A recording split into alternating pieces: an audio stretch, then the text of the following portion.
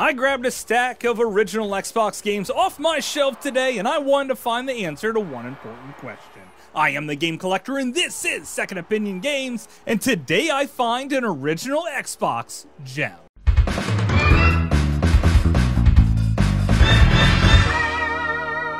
Second Opinion Games.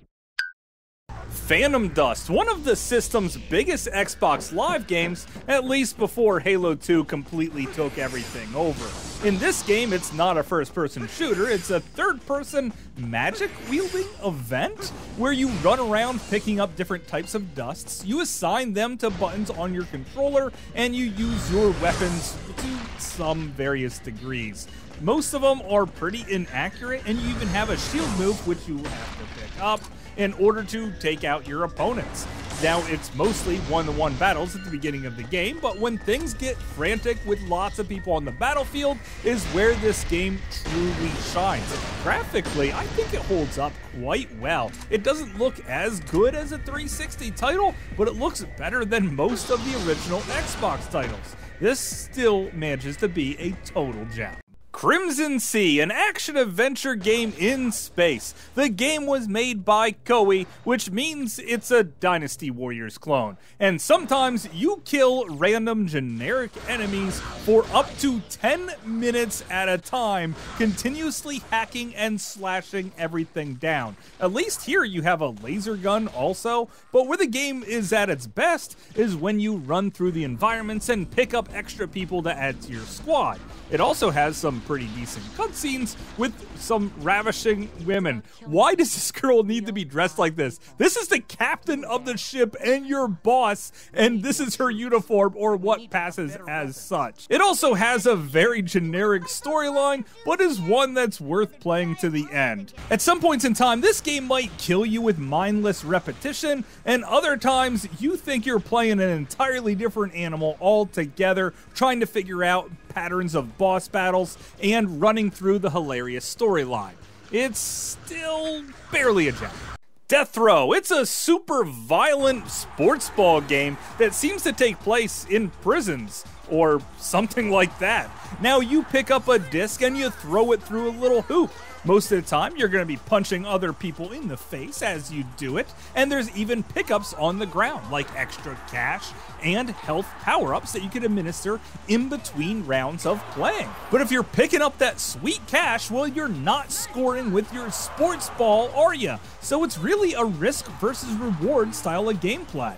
Whether or not you sacrifice everything in order to score all the goals, but then you don't have the health to carry on, well, this can get kind of complicated. And there's only a handful of teams to really play as, but everyone sort of feels generic and lifeless. Even though they tried to give it plenty of tood, they never really succeeded in any way, shape, or form. You could never play this game online, even in the day, and yeah, I don't see why anyone would want to keep playing it today. It's definitely not a gem.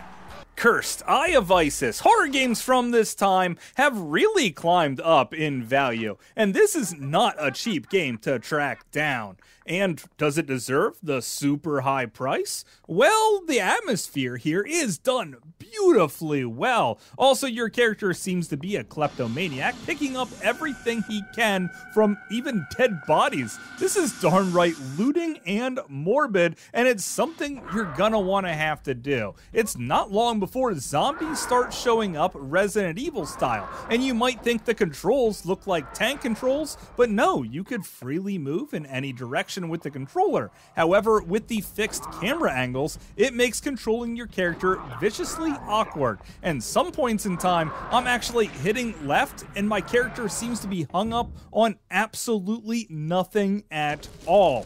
Make sure you have a walkthrough beside you while you're playing this game, because backtracking is going to be something that happens a lot. Also, it's not a particularly good game. The physics with punching and even shooting feel darn right terrible, and I really wanted to like this one, especially for its high price tag, but I cannot justify anyone buying it. Chicago Enforcer is probably one of the cheapest games you could pick up for the system. It's a first-person shooter in a sea of first-person shooters. It takes place in 1920s Chicago, and you might be working for some really famous gangsters of the time, which means you don't want to shoot civilians because they're your paying customers. Cops are really strong and will tear you apart, just like every common enemy in this game. There's running around, picking up things, and even money to buy bigger and badder weapons, and if you could stick around long enough, I'm sure there's some good times to be had blowing apart gangsters in this game. However, with the weapons you start off with, you feel really underpowered, and when you die, you go to a loading screen, which seems to take forever. I spent more time staring at the loading screen while doing this gameplay than I did actually playing the game. This does not make for a good time, and not a hidden gem. Prisoner of War, a World War II style Prison Break video game? Well, it certainly has me interested. You jump in, there's a day-night cycle, and you have to be at certain places at certain times to maybe count heads for roll call. If you pick up items, you could stash them in your foot box, which apparently the Nazis never decide to check. So it's completely safe when you shove your items in there. And when you skulk around, you're gonna make sure to not get spotted. So it's sort of like Metal Gear style Prison Break. And that sounds pretty darn good to me. The longer time I spend with it and learn the guards' patterns, the more I want to keep playing the game. Graphically, it probably doesn't hold up that well, and the controls do get really wonky at spots, but the idea that I'm really in this prison really comes to life, and I cannot wait to escape. This is a true gem. Mech Assault, not really a hidden game here. This was one of the biggest games at the time, and still people know the name to this very day. But when I jumped in and started playing it all over again, controlling my giant mech, blowing up stuff with, by the way, this is some of the best explosion effects I have ever seen. I love how even the little guys take rockets to the face, or you can just stomp them out. Matter of fact, I gotta say how ballsy it is to have infinite rockets in your walking biped is pretty darn cool. Machine guns even have ammo, which means what? Are machine guns more powerful than the rockets here? Well, maybe they are, because everything seems to take a lot of hits. There's also day and night cycles here, lots of different strategy to go through the map, and plenty of voice chatter to keep you company as you do it. Now, I managed to get my copy for free because my Xbox kept on breaking, and I would send it back just to have it come back to me broken, and then send it back again, and then it repeated multiple times. After about receiving my 4th broken Xbox, well, they decided to send me a couple of free games for all of my trouble. Is this game still worth playing today? Abso-freaking-lutely. Arc Fatless. I think that's how you say the name of this title. It's a Morrowind-inspired game, and it is really dark. Matter of fact, I think the sun got blotted out in the storyline here, and it takes place almost entirely underground. There's puzzles to solve, there's chains to pull and people to save and even punch out.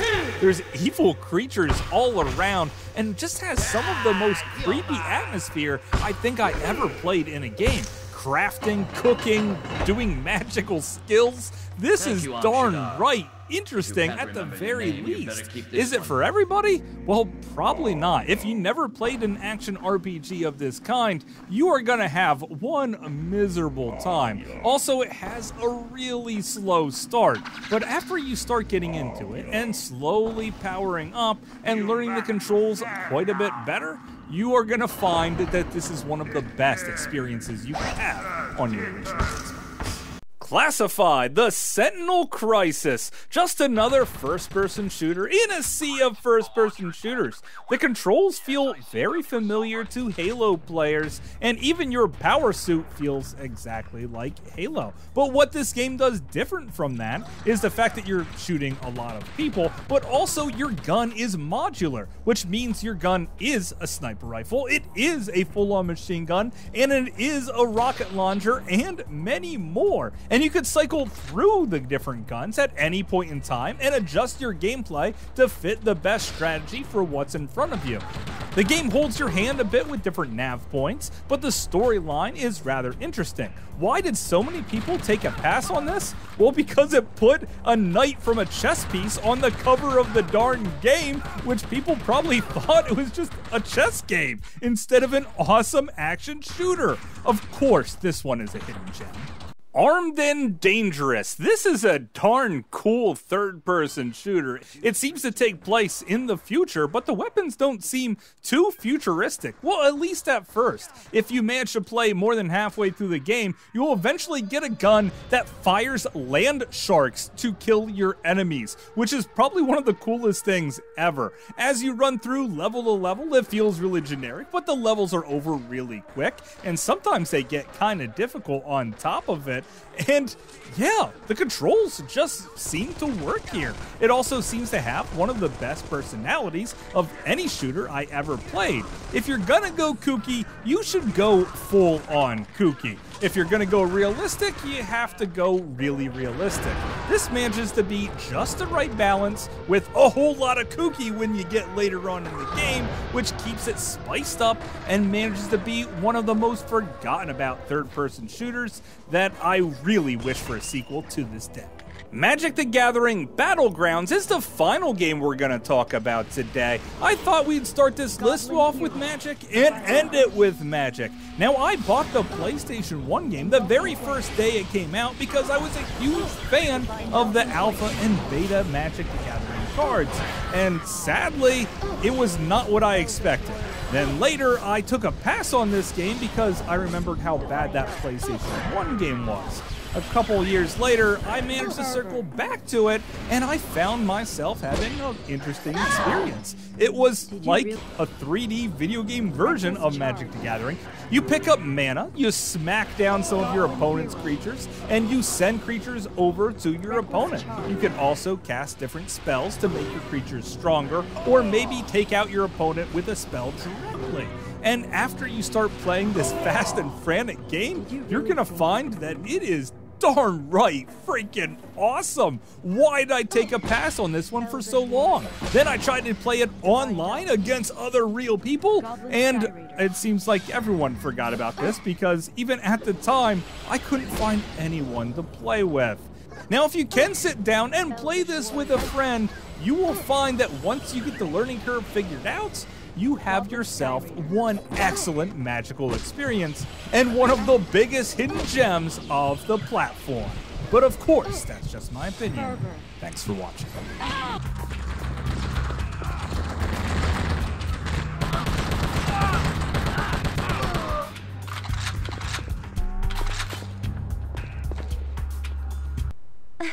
Thanks. You okay? Who are you? You're the newbie. I'm Ketchak. There's more of us here. Let's go help them too.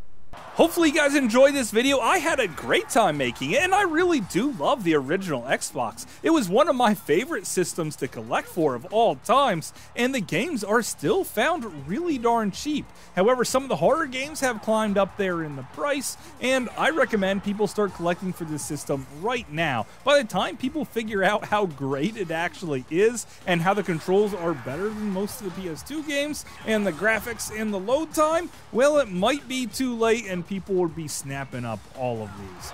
So don't be afraid to leave me a comment in the comment box down below, and until later, I will see you again, guys.